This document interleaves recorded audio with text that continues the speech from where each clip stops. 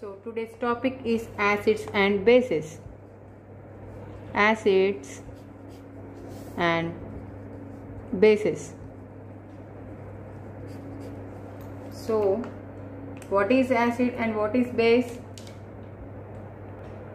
Acid is defined as chemical that gives H+ ions in the water and forms salts by combining with certain metals. And base is defined as a substance that can accept H+ ions in the water and can neutralize an acid. So you have to remember here, acid means gives H+ ions, and base means accepts H+ ions. You have to remember the simple. Base means accepts H+ ions. Acid means gives H+ ions. Right? So generally acids are having sour taste, and bases are having bitter taste. So how we detect the substance is acid or base? How we detect? So indicators we have to use. To detect the substance is acid or base. So in indicators, generally we are using indicators.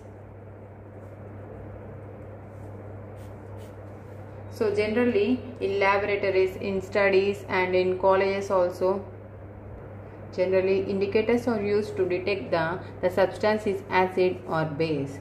In indicators, generally we are using litmus and methyl orange and phenolphthalein. In litmus is natural indicator. It is very natural indicator. And this too is synthetic indicators. So methyl orange and phenolphthalein is synthetic, that means man-made. It is prepared in the laboratories. These two are synthetic indicators, and litmus is natural indicator.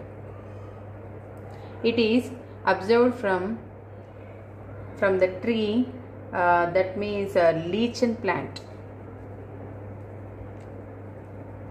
It is extracted from lichen plant. So it is natural indicators. So litmus is actually purple dye. That means it is in purple color. So how we detect the substance is acid or base? When the litmus paper turns blue to red, then the substance is acid. Blue to red. When the litmus paper turns red to blue, then the substance is base. The litmus paper is dipped into the substance, then blue to red happened, then the substance is acid, and red to blue happened, then the substance is base. This is the way we detect the substance is acid or base in laboratories. Generally litmus paper is used. Why? Because it is natural indicator. Methyl orange is also used in the colleges, practicals, so many, but it is a synthetic indicator. That means man-made, and it is prepared in the laboratories. Right? So in acids, HCl, H2SO4, that means hydrochloride, and sulfuric acid, and acetic acid, and nitric acid. These are the acids, right? And in bases, sodium hydroxide, potassium hydroxide, calcium hydroxide, and magnesium hydroxide. So many bases also there. So all these acids, sulfuric acid is king of acids. It is also called as king of acids. Why? Because sulfuric acid is very strong acid among all them. Right? In bases, Sodium hydroxide is king of base. King of bases. Why? Because it is very strong base. It is very strong base and it is very strong acid. It is one of the question asked in competitive exams, so you have to remember. So sulfuric acid is also called as king of acids and sodium hydroxide is king of base, right? What products are formed when we add acid and base? Mixing of acid and base, salt and water are formed. Salt and water are formed. These are the products, these are the reactants, right?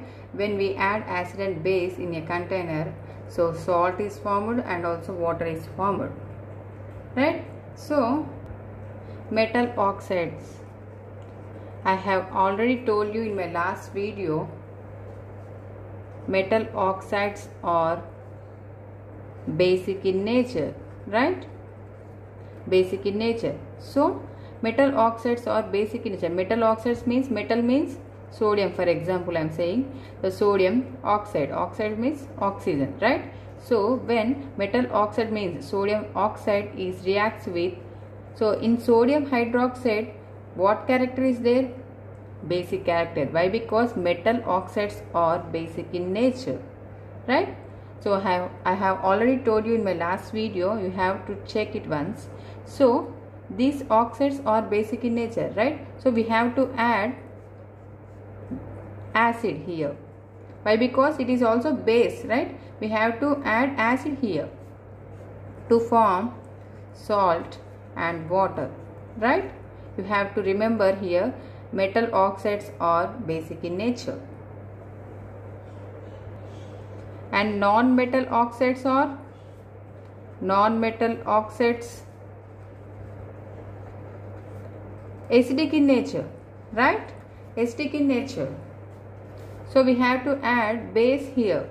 We have to add base here to form salt and water. Salt and water. Generally, when we mix acid and base, the products are salt and water. So here metal oxides are basic in nature, that's why we have to add acid here to form the salt and water. And non-metal oxides are acidic in nature. Acidic in nature, so we have to add base here, so to form the salt and water. Non-metal oxides means NO. For example, nitrogen is non-metal, right? So non-metal oxides, oxide means oxygen, so NO. I have already told you in the definition, acids are always gives H plus ions, right? So HCl, hydrochloric acid, is gives H plus ions and Cl minus ions. Whereas coming to the acetic acid, CH3 COOH gives rise to CH3COO minus and H plus ions, right? So acids are always gives H plus ions. Nitric acid, H plus and NO3 minus, right? So in acids, H plus ions or H plus cations are always formed, right? So this H plus ions always form in the acids. Whereas coming to the bases, sodium hydroxide, right? So in sodium hydroxide what happened? Always forms OH minus. Always forms OH minus ions. Magnesium hydroxide. You have to remember, in acids H plus ions are formed and in bases OH minus ions are formed. So what happened when water is added to the acids? What happened? What products are formed here? Generally in the laboratory we are using acids, right? In practicals generally we are using acids. In so many preparation of compounds we are using acids. So but it is not concentrated acid, because concentrated acid is very difficult to handle. It is very harmful. It is very toxic, right? So that's why we are using diluted acid. We are using diluted acid like H2SO4 diluted. So how it is prepared? Diluted H2SO4, how we will prepare? So take one beaker and here water is there. So pour some water in the beaker. Always we have to add acid first. Always acid is added to the water, not water is added to the acid. Always we have to add acid to the water. Why? Because when we add water to the acid, it is very toxic and it becomes very difficult. Why? Because sometimes fire also occurs. That's why always this is not correct. So always acid is added to the water, not water is added to the acid. So we have to add acid to the water with constant stirring.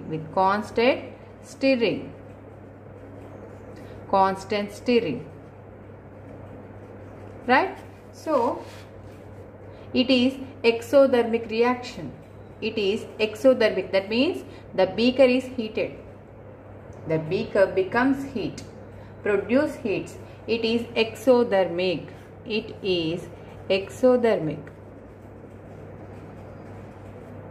When we add acid to the water with constant stirring, then diluted H2SO4 is formed. Diluted. Why? Because water is there. Water in so much percentage. That's why diluted H2SO4.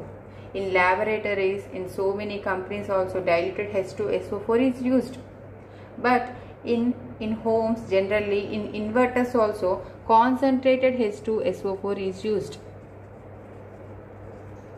Concentrated, but fully concentrated, not fully concentrated, but concentrated H2SO4 is used in the inverters in our homes generally. But in laboratories we are using diluted H2SO4. So as it is added to the water with constant stirring. This is the way we are preparing diluted H2SO4, right? So when we add water to the acid to form, generally what products are formed? Generally what products are formed in these reactions? Acid. Always, for example, acid I am taking HCl, right? So H plus and Cl minus, right? When we add H plus ions are not exist alone. Does not exist alone. H plus ions or does not exist alone. That's why it combines with water molecules to form H3O plus hydronium ion, right? Hydronium ion is formed here. When we add acid to the water, hydronium ion is formed. Whereas coming to the base, when we add base to the water, what products are formed here? NaOH, Na plus and OH minus. In bases, OH minus ions are produced here. In bases, OH minus ions. Bases are always produce OH minus. When hydroxide ions are produced. Acids are always produce H plus ions. So, but all bases don't soluble in water. All bases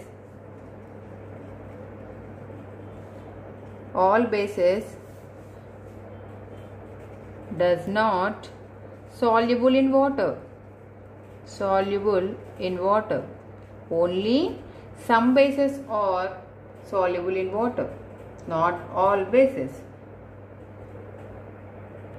If H plus ions concentration is high,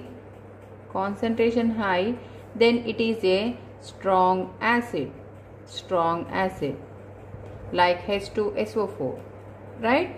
If OH minus ions concentration is high, then it is a strong base. Like sodium hydroxide. H plus ions concentration is high, it is strong acid, and OH minus ions concentration is high, it is a strong base. You have to remember these 2 points. These 2 points are very important in competitive exams. Generally in our bodies also, in our human bodies, acids are produced, right? It is very strong acid. These acids are used to digest the food that we are eating, right? So the pH of acid in our body is 1-2, between 1 and 2. Human body acid levels, right? So and 2 and 3 is lemon juice. Lemon juice is also acidic in nature, right? Lemon juice is also acidic in nature. The pH level is 2 and 3 in lemon juice. Water is neutral, right? So water is neutral. The pH of water is 7. It means neutral. Not acidic, not basic, right? So milk of magnesia, right? Milk of magnesia is 10 to 14. It is a good base. Milk of magnesia, right? So milk of magnesia is good base. So that's why we are using sometimes in our body, sometimes in our diary system to reduce the acid levels. Milk of magnesia is we are using to reduce the acid levels in our body. Formula for milk of magnesia is MgOH, right? MgOH. And milk of magnesia is used to reduce the acid levels. That means to reduce the acidity levels in our body. So milk of magnesia is called as antacid.